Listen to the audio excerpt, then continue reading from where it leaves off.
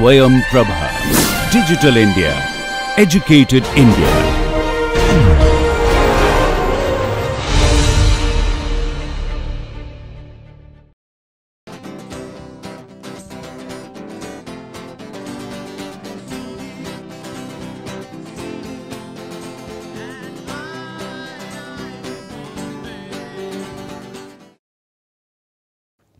Welcome to MOOC NPTEL course on Bioengineering, an interface with biology and medicine.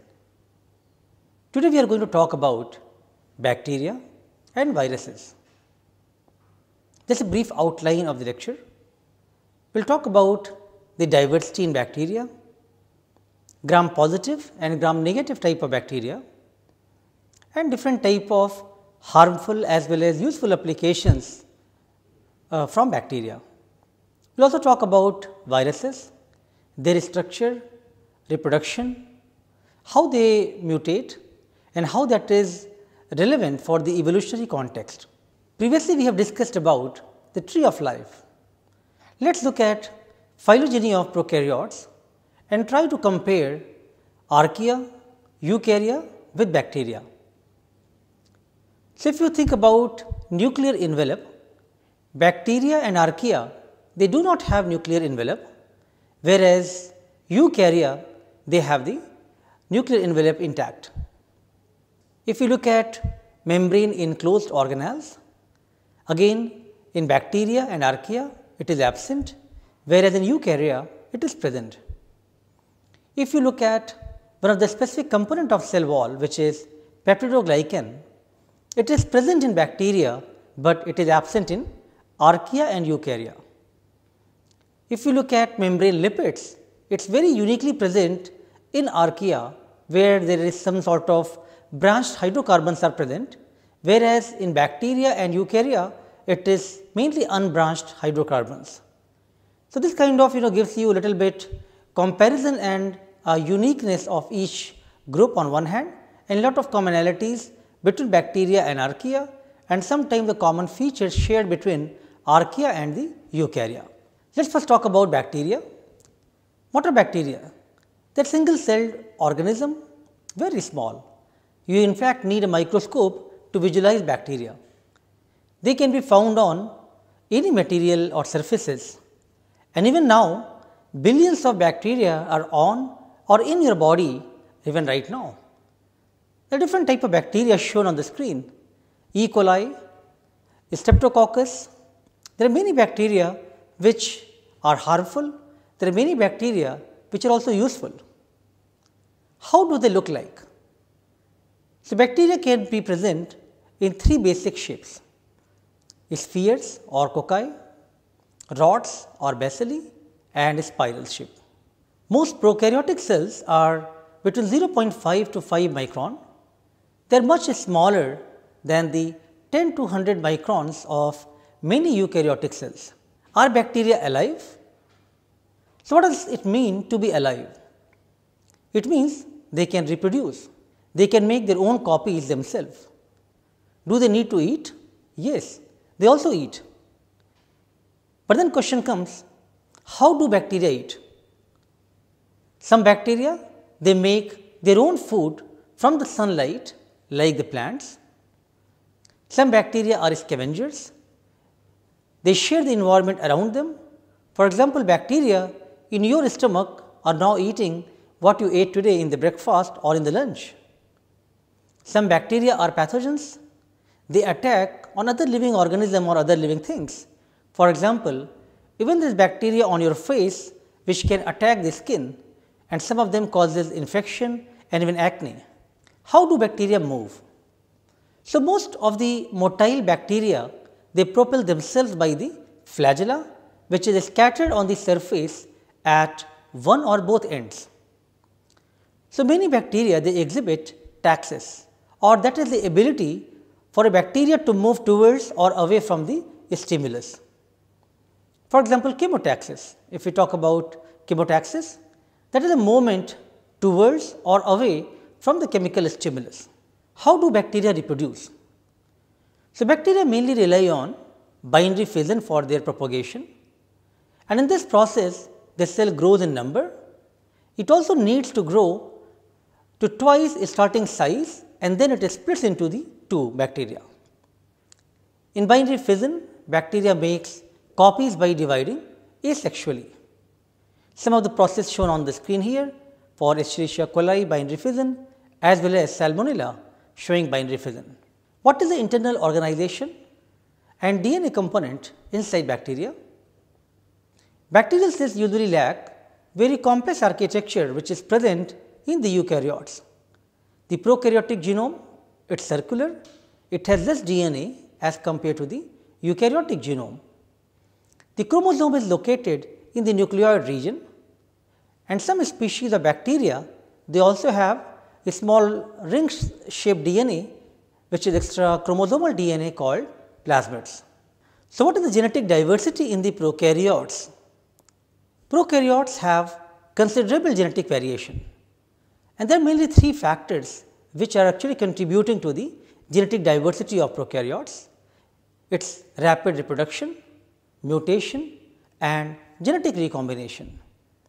The high diversity arises from the mutation allows for their rapid evolution. Now, let us discuss specifically the genetic diversity of bacteria.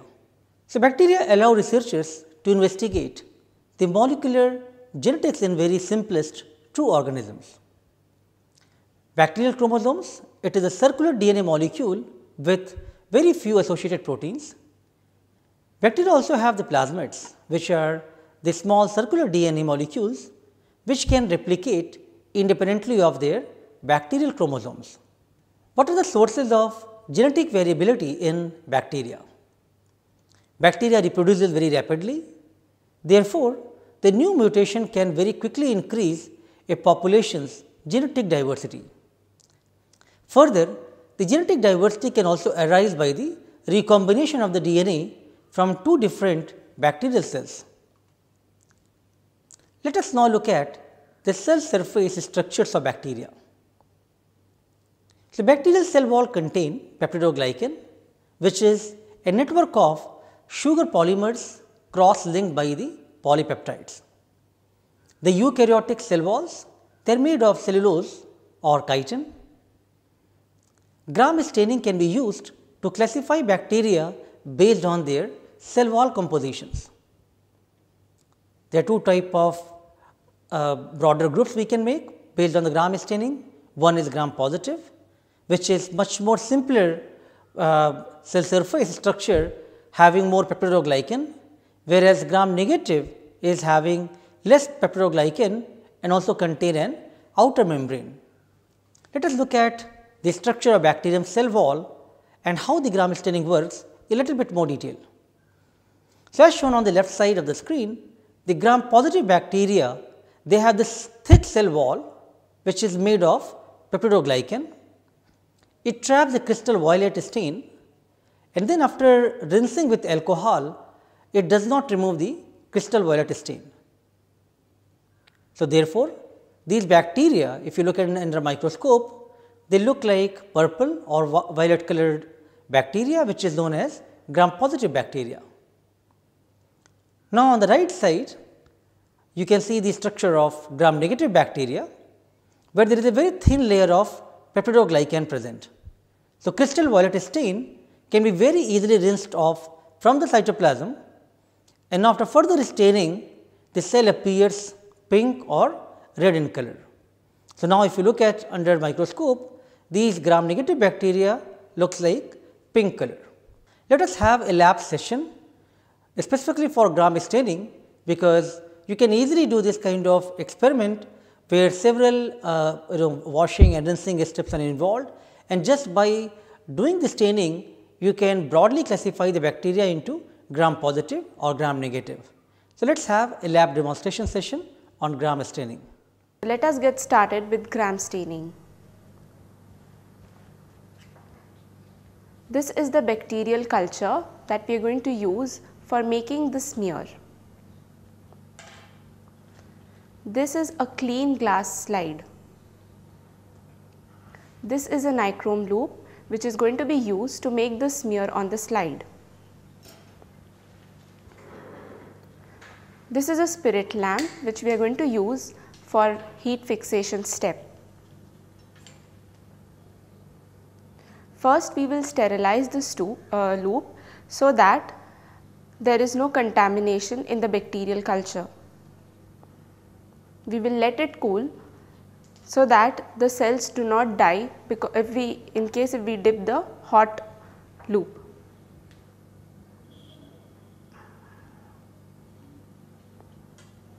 We will take a loop full of culture and make the smear on the slide.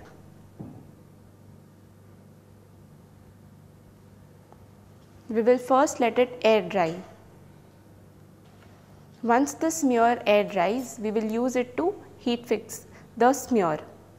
The heat fixation step is done so that the cells get stuck onto the slide and do not get washed off when we wash the slide.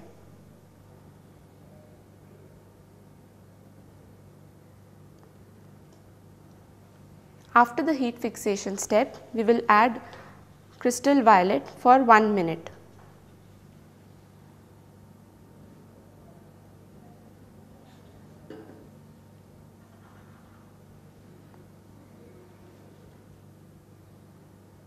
After 1 minute, we will wash off the stain and then add grams iodine. The grams iodine forms a complex with crystal violet and gets stuck to the bacterial cell walls. So, when we wash the smear with decolorizer, the gram positive bacterial cells stay violet and the gram negative cells lose the primary stain, that is the crystal violet, and then get stained with the second counter stain, which is the safranin.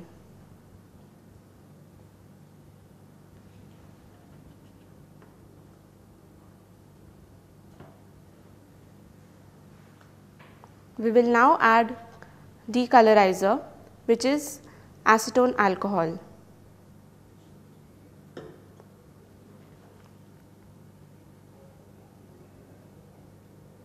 After few seconds, we will wash off the decolorizer.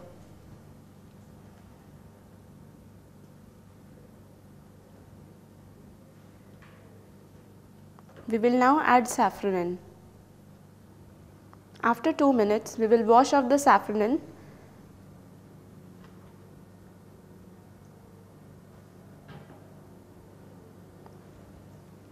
We will let the smear get air dried.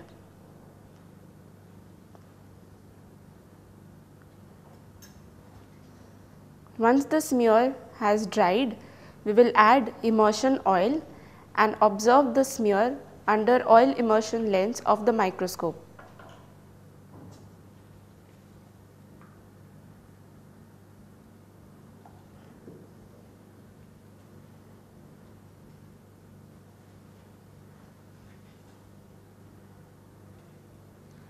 For gram positive bacteria, we will see cocci in clusters in purple, and if we have gram negative bacterial cells, then we will observe red cells.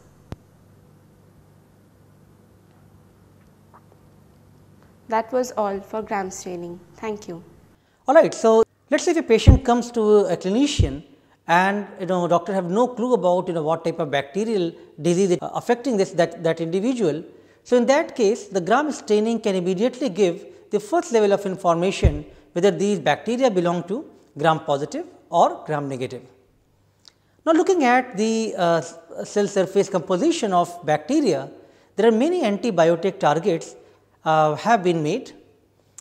So, many antibiotics they target peptidoglycan and they damage bacterial cell wall. The gram negative bacteria, they are more likely to be antibiotic resistant.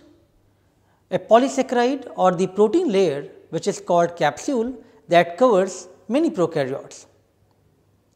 So, on the slide here I have shown many targets for the antibiotics.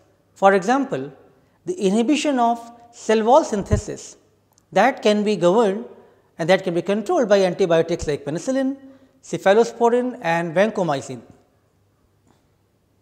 If you look at disruption of cell membrane function, that is what is being targeted by antibiotic polymyxin.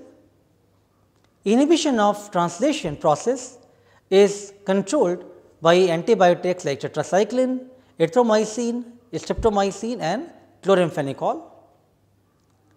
Inhibition of metabolism can be targeted by sulfonilamide.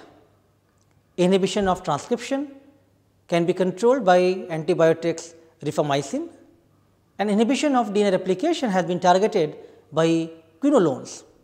So, again as you can see, looking at the composition and of the cell wall and different membranes, different type of antibiotic targets, they try to damage the bacterial cell wall and try to control bacteria for many infections. So, bacterial diseases, I am sure we have all encountered one or the other bacterial infection. Many bacteria, they are human pathogens.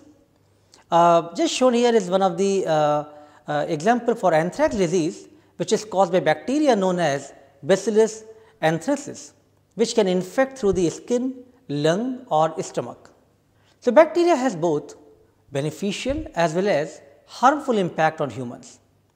If we think about the broader environmental issues, so bacteria plays a major positive role in the recycling of chemical elements between the living and the non-living components of ecosystems.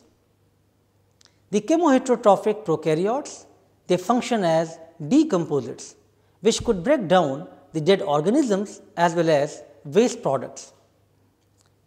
Prokaryotes, they can also increase the availability of nitrogen, phosphorus and potassium for the plant growth.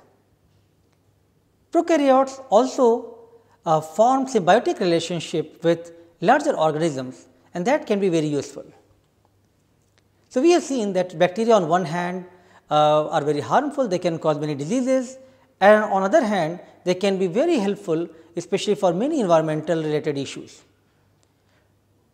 So, scientists have been trying to harness the various benefits out of these prokaryotes, and this is one of the hot topic in research and technology development. Experiments have been performed using prokaryotes, which have led to some important advancements in the DNA technology. For example, Escherichia coli has been used for the gene cloning. We have discussed that how Agrobacterium tumefaciens can be used to produce transgenic plants.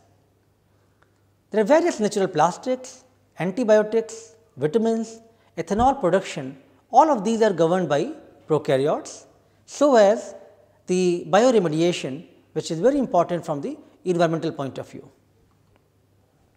Here there are some examples shown that how bacteria can synthesize and store polyhydroxyalkylate, which can be used for making biodegradable plastics, one of the key areas for research. The fertilizers spray, they can stimulate bacterial growth, which can metabolize even oils, or one could develop bacteria to produce ethanol fuel from the renewable plant products. So, all of these are some remarkable examples how research on prokaryotes can be so beneficial for many type of products and processes. Let us now move on and talk about viruses. So, what are viruses? These are much smaller and much simpler as compared to eukaryotes, and of course, they are even if you compare with the bacteria, right. So, they are very small infectious particles which has their own genetic material and the protein coat. They are obligate intracellular parasites which can reproduce only when they are present inside a host cell. They infect almost all the members of the three cellular forms of life, whether bacteria, archaea or eukarya. The question comes, are viruses alive or they have the kind of a borrowed life? Viruses lack their energy metabolism. Are all viruses very small? No, not all viruses are very small. In fact, people are studying different type of viruses, and they have reported that there are some large DNA viruses which are extremely useful to study evolution and biology. There are examples like Vaccinia virus, 190 kb genome, Pandora virus, which is 2.5 MB genome, Mimi virus, 1.2 MB genome. So, such large DNA viruses, are they alive? Why are they so big? How do they invade the host? How do they manage to package their genome inside the capsid? There are many interesting aspects of studying viruses and which are still pretty much unknown, and one of the hot areas of research also looking at the evolutionary context. Broadly, viruses consist of a nucleic acid surrounded by the protein coat. Historically, scientists were able to detect viruses indirectly before they were even actually able to see them under the microscopes. For example, tobacco mosaic virus, which causes tobacco mosaic disease. It stunts the growth of tobacco plants and gives their leaves a mosaic kind of coloration. So, shown here is the healthy leaf and then compared with the tobacco mosaic virus infected leaf. What are the bacteriophages? Bacteriophages, virus can infect and set in motion a genetic takeover of bacteria such as E. coli. Are the tiny viruses infecting this E. coli cells alive? That is, I think, an interesting topic for you to go back and study and then think about how these viruses infect a bacterial cell. Let us now think about virus structure. The viruses are made of nucleic acid, DNA or RNA, and they are enclosed in a protein coat which is capsid. Capsid is a protein shell that encloses a viral genome which can have various structures. Some viruses have envelopes, membranous covering which are derived from the membrane of host cells. So, bacteriophages have most complex capsid structure. As you can see on the screen, the bacteriophage T4 is shown, but there is a complex capsid which consists of an icosahedral head and a tail apparatus. E. coli and its viruses are used as a model system for many type of research. Let us now talk about RNA viruses. The retroviruses such as human immunodeficiency virus, they use an enzyme called reverse transcriptase. This can help to copy their RNA genome into DNA, which can then be integrated into the host genome as a provirus. Now, here on the screen you can see one of the major disease caused by viruses, which is poliomyelitis or the infantile paralysis, which is caused by poliovirus. The poliovirus invades the nervous system, which causes paralysis in 1 out of every 200 children. Polio still remains endemic in several parts of the world, including Afghanistan, Nigeria and Pakistan. Let us now look at another type of virus, which is SARS virus or severe acute respiratory syndrome. The SARS causing agent is a coronavirus like what is shown on the screen here. The name comes from the corona of glycoprotein spikes protruding from the envelope. There are many viral diseases which one could observe in the plants. There are more than 2000 types of viral diseases of plants which are already known. The common symptoms of these viral diseases and these viral infections include the spots on the leaf and fruits, stunted growth and damaged flowers or roots. Let us now talk about swine flu, swine origin H1N1 influenza viruses. A respiratory disease of pigs caused by type A influenza virus. Its symptoms include fever, chills, cough, sore throat, body ache, headache, fatigue, etc. It is very contagious. It spreads mainly from person to person through the cough or sneezing and often by touching mouth or nose of the infected individuals. How influenza A viruses can be classified? Let us look at their structure. So, they have surface glycoproteins which is having two major components, heme agglutinin or HA and neuraminidase which is Na, and this is what gives the term H1N1. So, influenza A virus classified on the basis of antigenicity of HA and Na surface glycoproteins, and there are in fact 16 HA subtypes H1 to H16 as well as 9 Na subtypes N1 to N9 of these proteins. The HA proteins, they are very important for the cellular receptor binding, fusion of viral and endosomal membranes, whereas the NA proteins, they help to virus to release from the infected cells. With lot of these heterogeneity of H and N proteins, now let us briefly look at evolution of H1N1. The swine origin influenza A or H1N1 virus, especially the SOIVs, they resulted from the reassortment of avian or human or swine, the triple reassortment viruses with Eurasian avian like swine viruses cross.